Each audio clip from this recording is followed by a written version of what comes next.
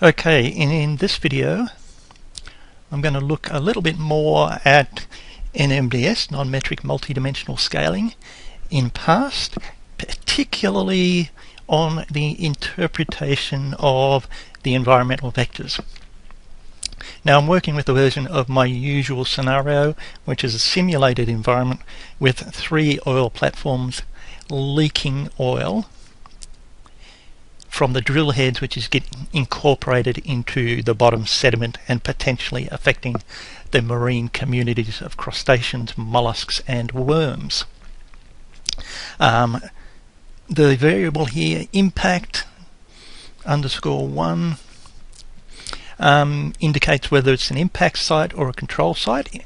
1 is an impact site, so that's located just to the south of the platform.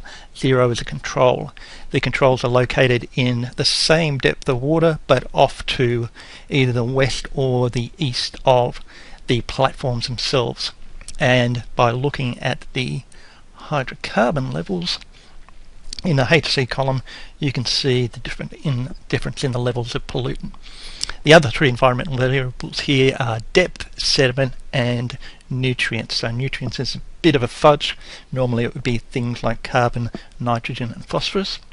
Sediment is mean particle size, and depth is depth in meters, and the environment slopes from about 25 meters deep in the north to about 75 meters deep in the south, and there are changes in the environmental variables along with that.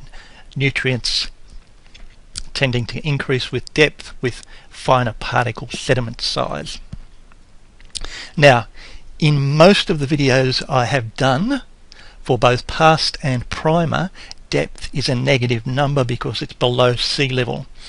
I have here converted it to depth as a positive number because it makes the diagrams, the ordinations, easier to interpret, particularly with respect to the vector plots. So if you've looked at other videos, bear that in mind if you're watching this one.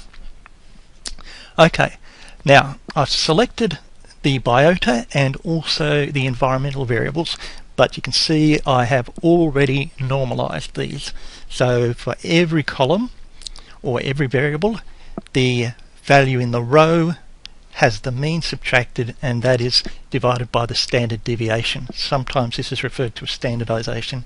Now normalization is the preferred terminology. So multivar, non-metric, and for some reasons this is running very slowly today. Okay, so how many environmental variables? 4. And it's going to come up and ask me to choose a similarity measure. Now the standard similarity measure for the biota, because the ordination here is being done on the biota, the standard is of course Bray-Curtis, which is what I will select when I'm given the option. So OK, and wait again. Okay, here we are, finally. I've pushed the View Numbers button and switched to environmental variables, and so I'm looking at those and not the scores. So over in the diagram, the red are the impact locations and samples, and the blue are the controls. And then the green lines are the vectors.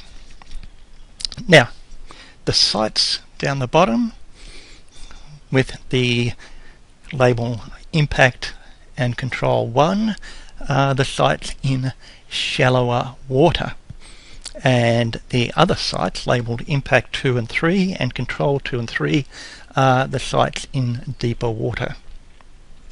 Now just looking at the ordination, the controls and impacts are clearly separating from each other, as are the sites or samples in the 2 different depths. So the interpretation is fairly clear here.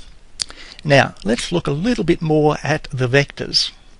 As I said in earlier videos, I had depth as a negative, so it would be pointing in the opposite direction, which is a little confusing. Now depth points pretty much straight up, so that's telling us that the depth variable is going from shallower or smaller numbers at the bottom of coordinate 2 to the larger numbers or deeper depths at the top of coordinate 2. So shallower to deeper going this way. Sediment particle size goes the other way, so it's larger in the shallower water and smaller in the deeper water, and those vectors are almost directly opposite to each other and almost exactly the same length. Nutrient tends to increase also with deeper water, but the vector is not quite so long, so the change is not quite so rapid, and it's a little bit off to the side, so there's some change in nutrients also associated with coordinate number 1 or axis number 1. Lastly, hydrocarbons.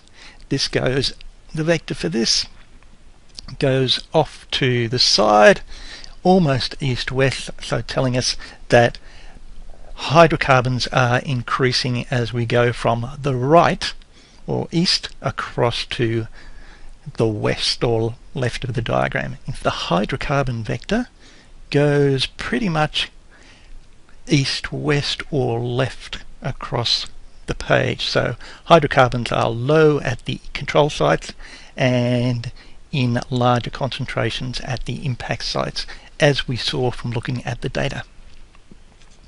Now what about the vectors themselves? If you look at the scores or the numbers up here, what you're looking at is the correlation between that variable and the two axes. So if we look at depth, there's virtually no correlation with axis 1 and a very strong correlation with axis 2, and because depths are now positive, that's a positive correlation. Nutrients show intermediate correlations for both axis 1 and axis 2, but somewhat stronger for axis 2, so that's why that vector increases towards the top but a bit off to the left. Sediments, if you look at that line, is almost exactly the opposite to depth.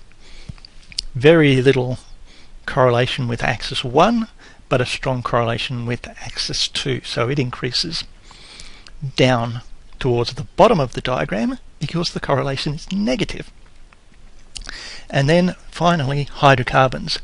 A strong negative correlation with axis 1, so it increases from the right to the left, and some slight correlation with axis 2, and it is a negative correlation in both cases, so the vector goes to the left and slightly down. The last thing you might be wondering is about the scatter among the points for the different sites. For the control sites, all the points lie close to each other, indicating there's very little variation among those samples. But with the impact locations, the points or the samples separate out quite a bit more.